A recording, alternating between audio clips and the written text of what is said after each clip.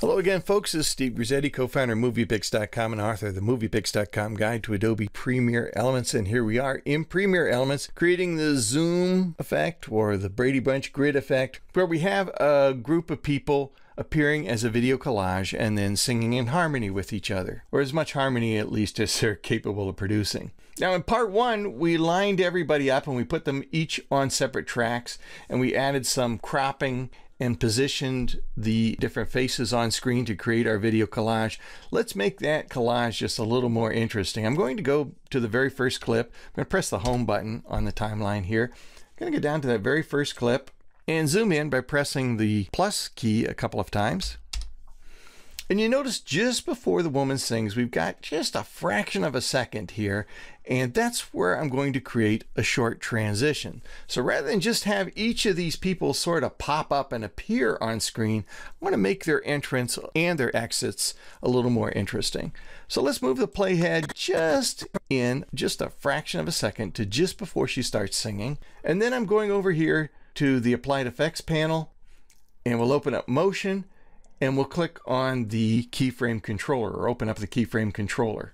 There's the position of our playhead. It looks like it's at the beginning. It actually is just a fraction of a second before the beginning. And let's turn on or toggle on animation for that clip. There it is. Now let's move the playhead all the way to the beginning. I'm going to drag it off to the left as far as it'll go. And we're going to change this number from 55 to 0. So in other words, it's going to have 0 scale. It's going to be essentially invisible.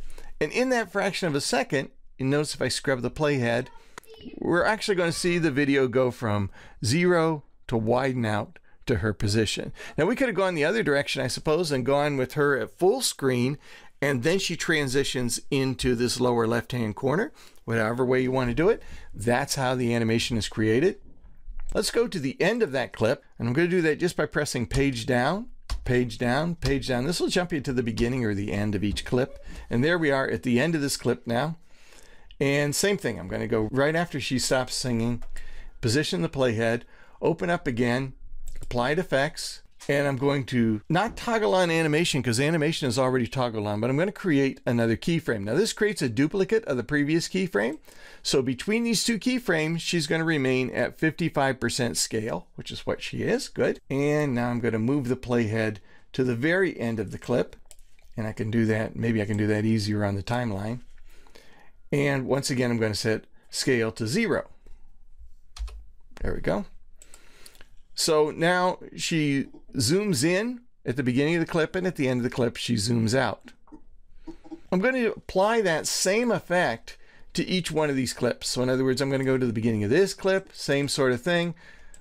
I'm going to select the clip, position my playhead in just before the person starts singing, open up Applied Effects, go to Motion, toggle on animation to create those keyframes, move the playhead back to the beginning of the clip, set scale to 0, and now he too is going to zoom in when he appears on screen and starts singing. We'll apply those to the beginning and the end of each one of these clips, and when we're all done, we'll have that cool effect where the characters appear on screen. Row, row, row your boat gently down the stream. And as they appear, they're going to zoom in and join in the song. Merrily, life is but a dream.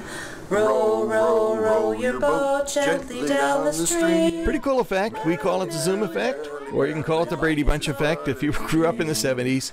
A pretty cool effect. And that's how you do it in Premiere Elements. Now, if you want to know more about how to create effects like this, you want to know more about how the program works, you want to check out the many tips and tutorials we have at MoviePix.com. If you want to know everything about Premiere Elements, check out the MoviePix.com Guide to Adobe Premiere Elements. I wrote the book. It's a great book. Very, very thorough. I'm Steve Grizzetti, and I hope to see you again real soon. Take care.